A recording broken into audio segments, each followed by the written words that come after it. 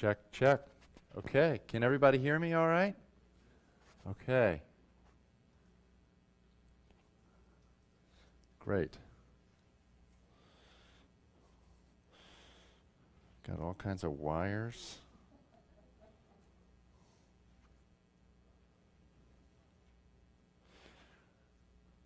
Come on in.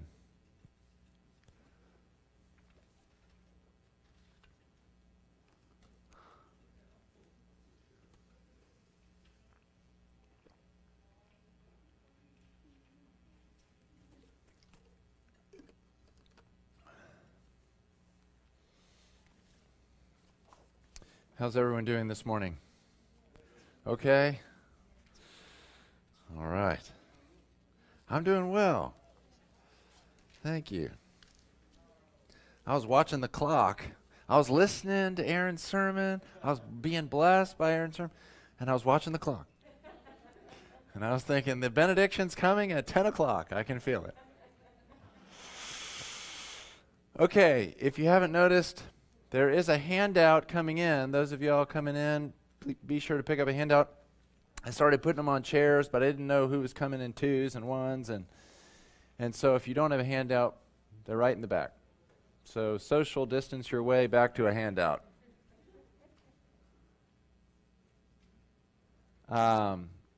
It's exciting to start Sunday school.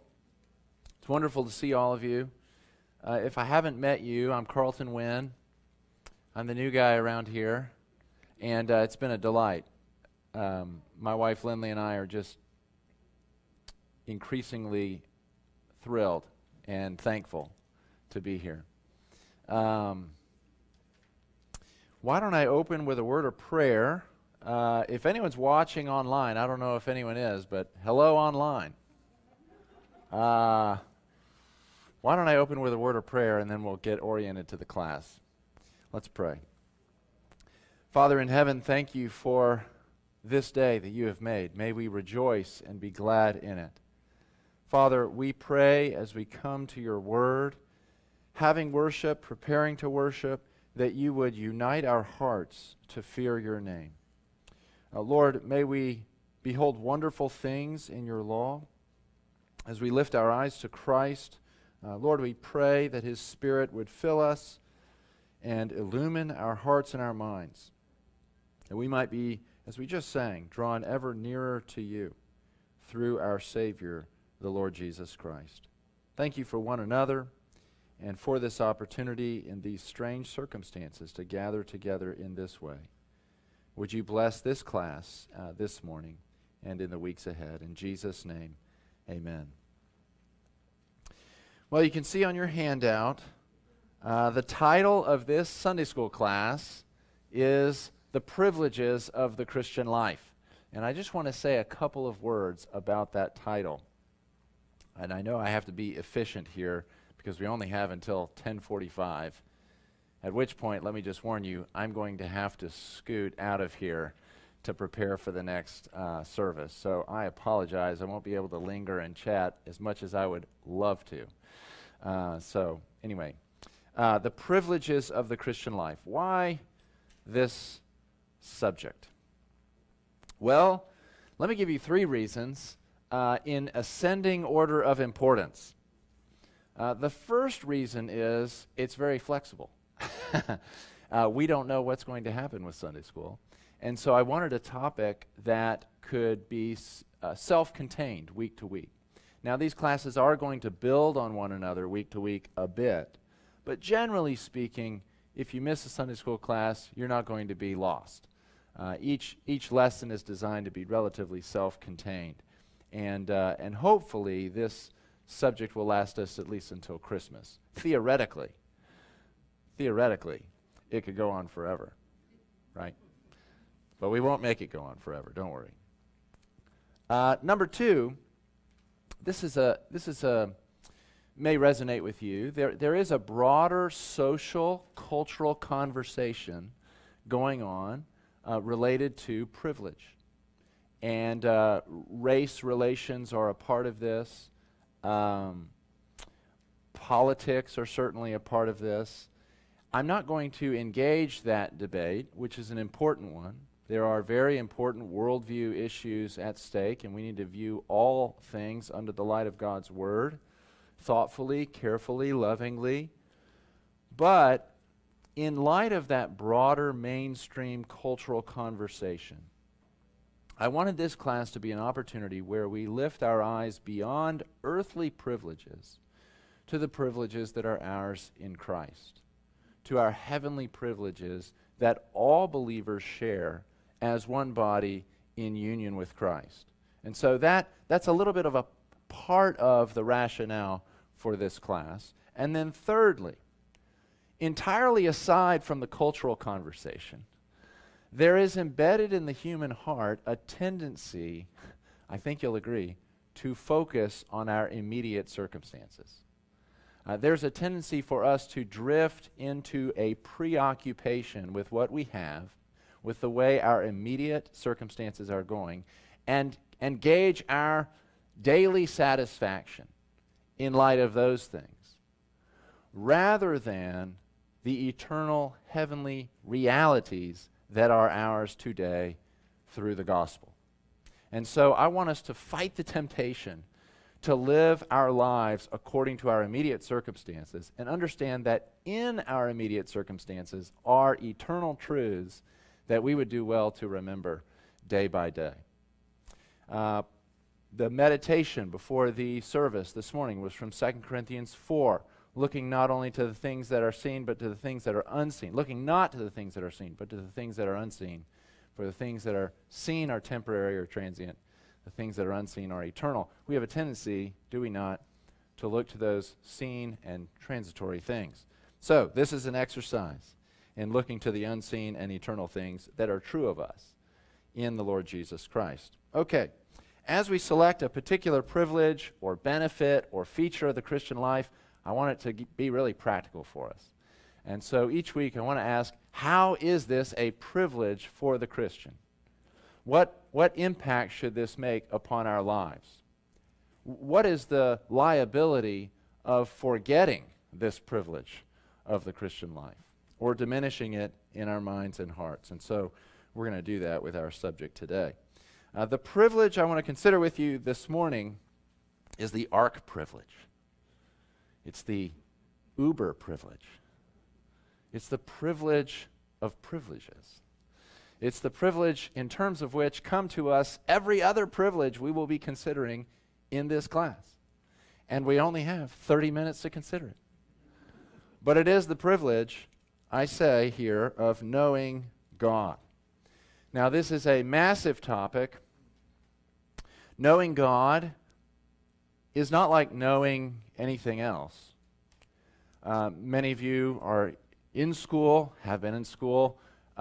Any subject that we seek to study, we generally, as it were, take the step forward to investigate it. We are the ones who are actively considering that subject as an object of our consideration.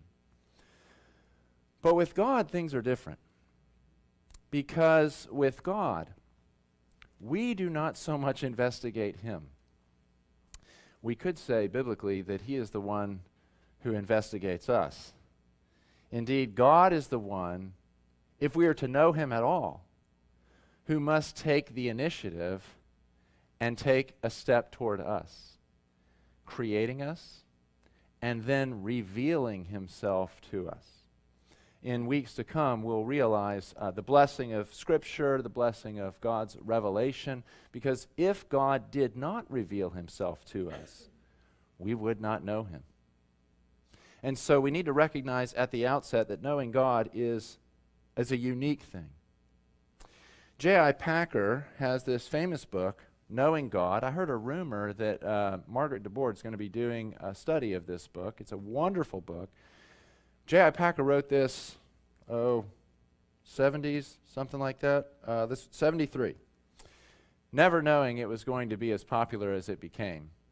After all, who would want to buy a Christian book on the study of God? Turns out it sold millions of copies. One of the greatest evangelical Christian biblical books you can have. In that book, he quotes Charles Spurgeon. You can see on your handout. Let me just read it for us.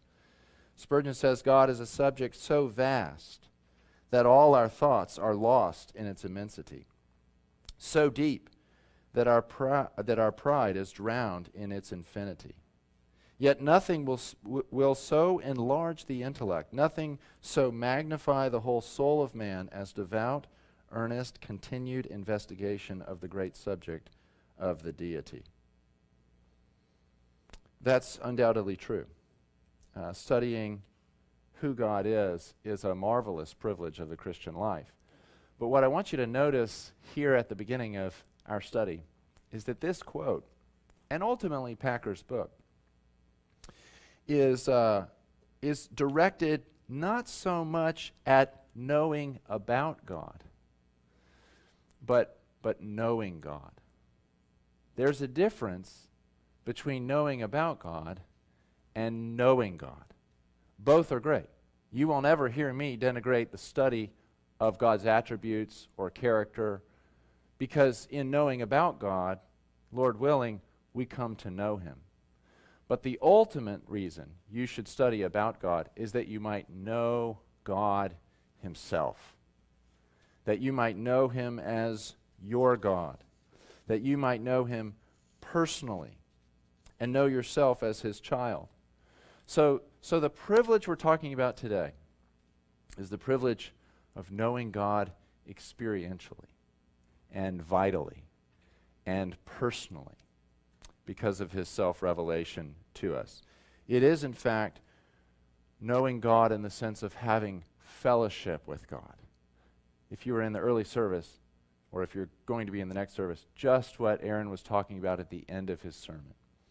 Knowing and growing in the grace and knowledge of God through Christ. As we'll see, this fellowship knowledge of God is found in terms of a covenant that God makes with man. We'll get to that in a little bit later. What I want you to see for now on your handout is that the Old Testament frequently uses the language of knowing in this very personal and experiential way. We as Westerners typically think of knowledge as just sort of this sterile, abstract thing, but not so in the Old Testament. Think, for example, of the very earthy description of knowledge in Genesis 4:1. If that's on your handout, Adam knew Eve, his wife, and she conceived and bore Cain. Okay, this is the one flesh knowledge, but notice the Hebrew mind uses the word knowing here. Well, the New Testament picks up on this Old Testament experiential, personal, vital knowledge concept, and it elevates it. And it directs this kind of knowledge to our relationship with God as the highest blessing of all. This too was mentioned this morning in worship, John 17:3. And this is eternal life, that they know you, the only true God, and Jesus Christ whom you have sent. Or 2 Corinthians 4:6. Paul talks about the renewal of the heart in the new birth. And Paul is struggling for some kind of analogy to capture the explosive supernatural power of God implanting His saving word in your heart. And the only analogy that's fitting is creation itself from the very beginning.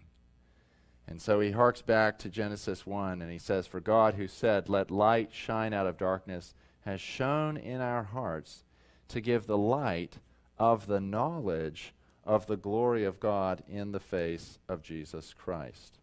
So, knowing God, this is the greatest, most glorious privilege of the Christian life. It is the heartbeat of the Christian life. It is the essence of our religion. It is the fundamental theme of all of Scripture. It is the privilege in which all other Christian privileges come to us. Okay, just moving forward, I want you to know that I don't want to be the only one talking here. We do have limited time, but I'll pause for questions and comments along the way, so don't be shy, and I will try to get to know you through your eyeballs and try to hear you as best we can.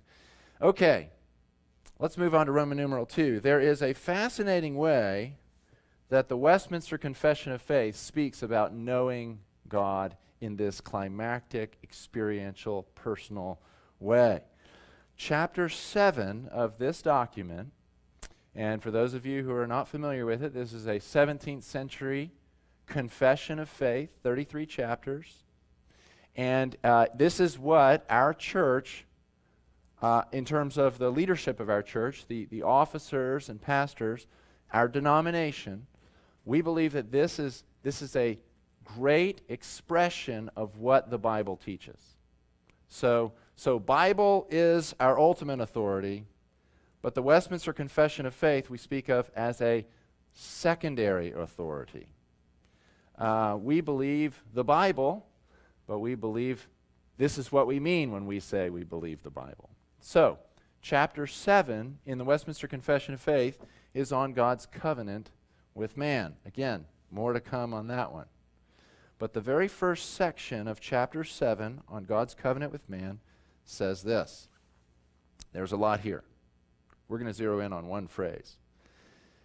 The distance between God and the creature is so great that although reasonable creatures do owe obedience unto him as their creator. Okay, let me just pause right there. Sorry to interrupt you. Let's just pause and remember, what is it talking about when it says the distance between God and the creature is so great? Well, it's not a physical distance. Can anyone just tell me why is it not a physical distance between God and the creature? Anybody want to give it a shot? God is everywhere. Heard something over here?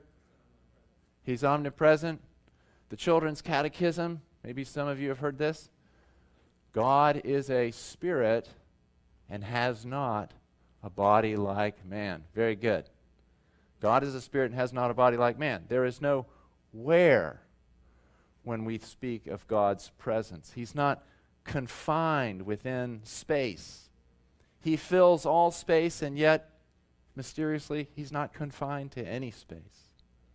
And so the distance here is not a spatial distance, not a physical distance. We could say it's a distance in being. It's a distance in kind. God is God, and we are his creatures. If we were to draw this, just a little schematic for us, we could do this. Top circle represents God, and the bottom circle represents creation. Notice the top circle is not part of the lower circle. We don't believe that part of creation is God. We don't have one circle where there's God and creation. No. One circle thinking is not Christian thinking. We need to be two circle, I got to get in the frame here. We got to be two circle thinking Christians. God is God, and then distinct from God is everything that he has made. And guess what? That's everything. There are only two kinds of things in this cosmos. Well, the cosmos is the creation, and then there's the God who made it. We can call this the creator-creature distinction. Not very fancy, but it's accurate. The creator-creature distinction. That is what the confession's talking about from the outset of Westminster Confession 7:1. The distance between God and the creature is so great. Implication? That although reasonable creatures, that is, creatures made as his image, it's principally talking about man here, male and female, do owe obedience unto him as their creator. Pause right there. Got to keep my eye on the clock. Simply by virtue of being a creature, we owe God obedience. An implication of the creator-creature distinction is that he is the potter and we are the clay, and we owe our creator worship and obedience and thanks. And by the way, let me just say parenthetically, this is not a violation of who we are. This is what we were made for. So the implication that we owe God obedience and worship and praise is not something that strips the gears of who you are. It is what you were made to do. And the fact that we think it conflicts with who we are is actually a function of sin, not a function of our being creatures. Okay, got to keep going. Although reasonable creatures owe obedience unto him as their creator, yet they could never have any fruition of him as their blessedness and reward, but by some voluntary condescension on God's part, which he hath been pleased to express by way of covenant. There is such glory in that statement. And I encourage you to consider it maybe this afternoon. Just sit and read this over again. But what's it saying? It's saying that though we as God's creatures owe obedience unto him, simply by virtue of being creature, we could not have any fruition of God as our blessedness and reward, except God take an additional step towards us. The text says that he condescends. He voluntarily offers himself as our blessedness and reward through covenant. So, just to recap, and I know we're moving a little too quickly here, God owes us nothing as our creator. We owe God everything as his creatures. But over against that relationship notwithstanding, God himself is pleased to offer himself to us as our blessedness and reward. Now, this morning we have to hold off on the reward language, and I want to zero in with you on blessedness. This is what I'm talking about when we speak about knowing God as our blessedness. What does this mean? What does it mean? Well, you hear the word blessing in there. Let me just give you a quick story.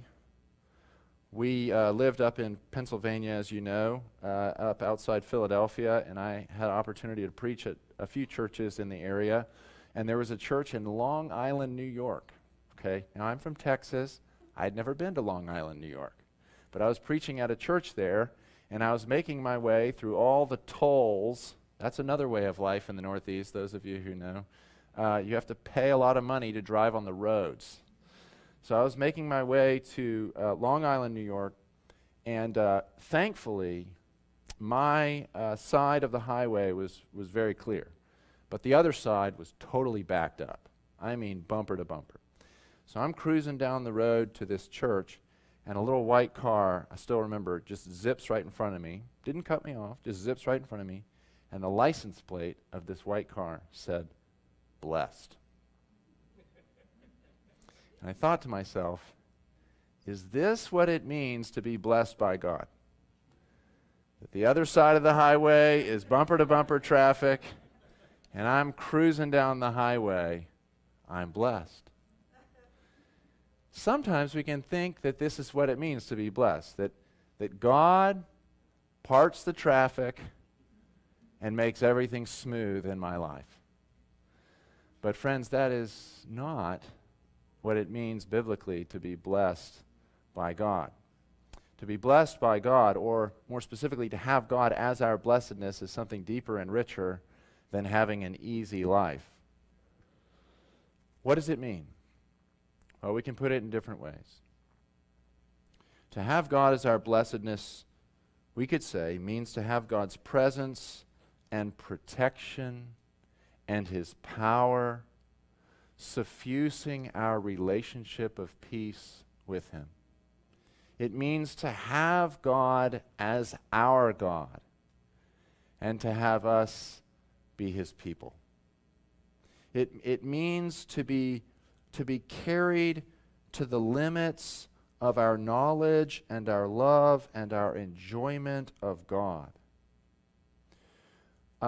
In terms of the relationship between God and the creature, it means that God actually takes an interest in and delights in his people. Delights to give himself to his people. And we, in turn, delight to give ourselves back to him in true fellowship. This is what it means to have God as our blessedness, to commune with God. Gerhardus Voss, in this wonderful sermon that he gives, well, if you have your Bible, I'll just do this very quickly. The sermon in which this quote comes from is from Hosea. Hosea chapter 14. Let's see. Does anyone have their Bible open? Michelle, you have your Bible? Okay, Michelle, people listening may not be able to hear you, but I want you to read Isaiah 14, verse 8. If you could read it as loudly as possible for us. O Ephraim, what have I to do with idols? It is I who answer and look after you. I am like an evergreen cypress. From me comes your fruit. Okay, thank you. Did you hear that last line? God says, I am like an evergreen cypress. From me comes your fruit. This is a beautiful picture of God communing with his people, that all of our goodness, all of our delight, all of our fruitfulness is from God out of his fullness and out of his fruitfulness. And Voss speaks to this verse and he says, the fruition of God consists in the reception by us of his likeness into ourselves, so that his beauty of character becomes literally our own. So close and so precious an identification no other love can dream of, and no other union attain. In it the fruit and the tree become one. We feel and taste that the Lord is for our delight. What a beautiful way of putting it. The Bible actually speaks of this mutual delight and fellowship again and again and again. Let me just read a couple of verses here on your handout. God's covenant with Abraham. He says, and I will establish my covenant between me and you and your offspring after you throughout their generations for an everlasting covenant, to be God to you and to your offspring after you. What is the substance of God's covenant? It is that he would be our God and we would be his people. Leviticus 26 then hints at how this is going to come about. How is it that God becomes our God and takes us as his people? God says in Leviticus 26, and I will walk among you and will be your God, and you shall be my people. I am the Lord your God who brought you out of the land of Egypt, that you should not be their slaves. What I like about Leviticus 26 is that it hints that taking God as our God and his taking us as his people is going to come through a great act of redemption. This is how God becomes our blessedness and reward in the wake of sin.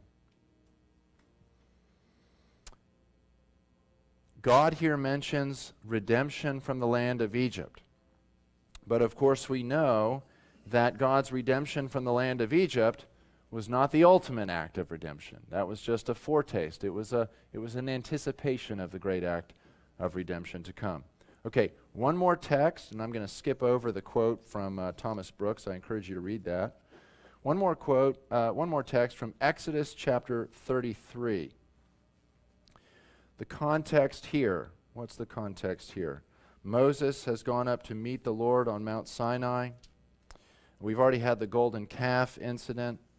Back in Exodus 33:13, Moses says that he has found favor in God's sight. He has declared that God knows his name. Moses is basking in the unique fellowship that he has with God as the leader of Israel. as the mediator between God and Israel, anticipating Christ. Moses is asking God in the wake of the golden calf incident to come with his people into the promised land. Moses doesn't want to go alone.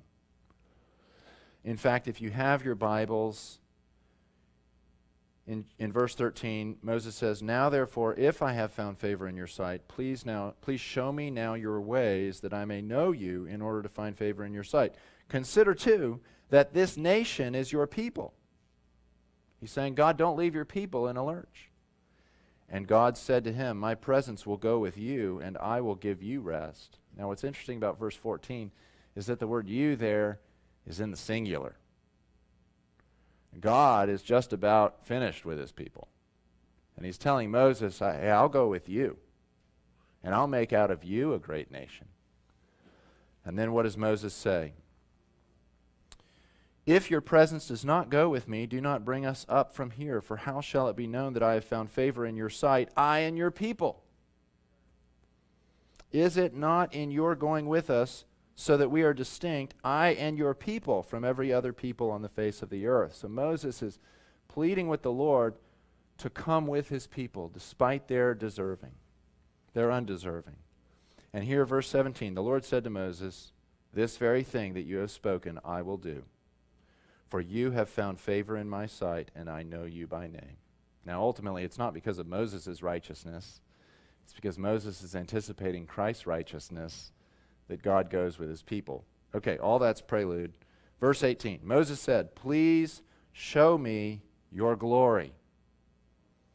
Now, this word glory is a word that refers to the essence of who God is. Moses is like, to put it kind of bluntly, Moses is asking for the moon here. God has agreed to go with the people into the land, and Moses says, just one more thing. Show me your glory. Show me the essence of who you are, God. And what does God say? He says, "I will make all my goodness pass before you and proclaim before you my name, the Lord, and I will be gracious to whom I will be gracious, and I will show mercy on whom I will show mercy. But," he said, "you cannot see my face, for no man shall see me and live." The Lord said, "Behold, there's a place by me where you shall stand on the rock, and while my glory passes by, I will put you in a cleft of the rock, and I will cover you with my hand until I have passed by. Then I will take away my hand, and you shall see my back, but my face shall not be seen." Okay, here's the point. Moses was not able to see the full glory of God, because only one who can stand in the very presence of God knows his glory. And this is a text, I think, that's pointing us to the one who in his divine identity always sees his Father's face. He dwells in perfect harmony with the Father and the Holy Spirit, who knows the heart of the Father as he is one God with the Father. And it is this one who has come from the Father and taken on flesh and revealed the Father to us, such that we can know God as our blessedness and our reward. This is exactly what Peter says Christ has come to do, to redeem us from sin for the ultimate purpose of knowing God. Look at 1 Peter 3:18. "For Christ also suffered once for sins, the righteous for the unrighteous, that he might bring us to God." So important for us to recognize that Jesus did not live and die and rise just so we could be forgiven. We often think to ourselves, what's the gospel? And we think, well, the gospel is that Jesus died for my sins so that I could be forgiven. And that's certainly wonderfully biblically true. But Jesus died to forgive you of your sins and make you more holy and make you a child of God, notice, for a more ultimate purpose. He did this and is remaking you now into his image, so that you might be fit for everlasting communion with God, that he might bring us to God. Ephesians 2 talks about how we were without God in the world. The implication is now that Christ has come, we have God as our God. Okay, I know we're running out of time here. Let me just pause for a moment and see if there are any questions before we talk about implications of this. Any thoughts or questions that come to mind from any of these texts? I know we have a little bit larger group. You may be hesitant to ask any questions or comment, but I'm very eager to hear anything that's on anyone's mind.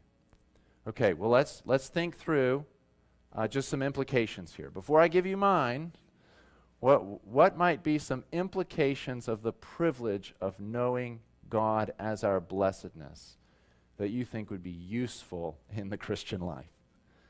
Any thoughts? Arnie? Hope. Having a certain hope for the future. That eternal life that has begun now and will carry on into eternity is a life of knowing God, having fellowship with God. Very good. Very good.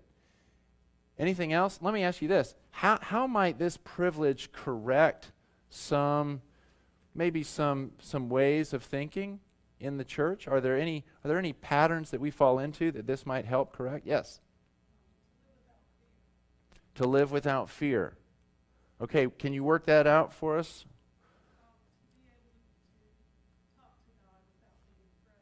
Yes.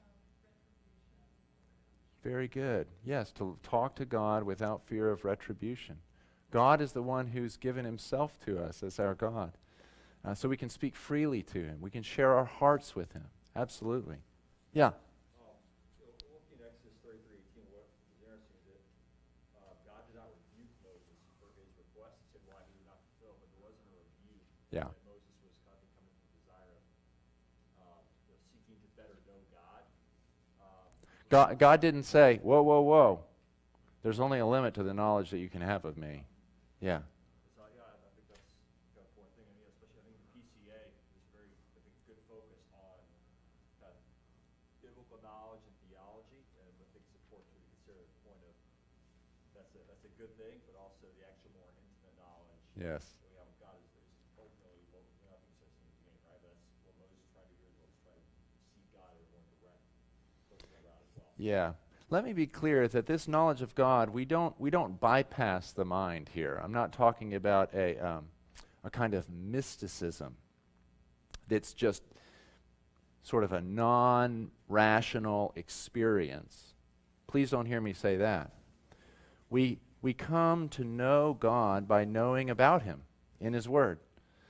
But the point we want to make is that all of our learning about God, all of our study of God's word is unto fellowship knowledge with God. So we don't bypass theology and understanding. Rather, we want to suffuse that study and that understanding with the ultimate goal of knowing him and enjoying God forever, right? Okay, yes, one more. Amen. To have God as our God means to have him as our friend and our lifelong companion, no doubt about it. Well, I have just a couple here, and I know we're going to have to close pretty soon. I have here, number one, if you're a Christian, if you believe in Christ, then you have God as your blessedness today. This is not something that awaits Christ's return. When Christ returns, it will mark the consummation forever of having God as your blessedness. But to be a Christian is to have God as your blessedness today. Eternal life starts today.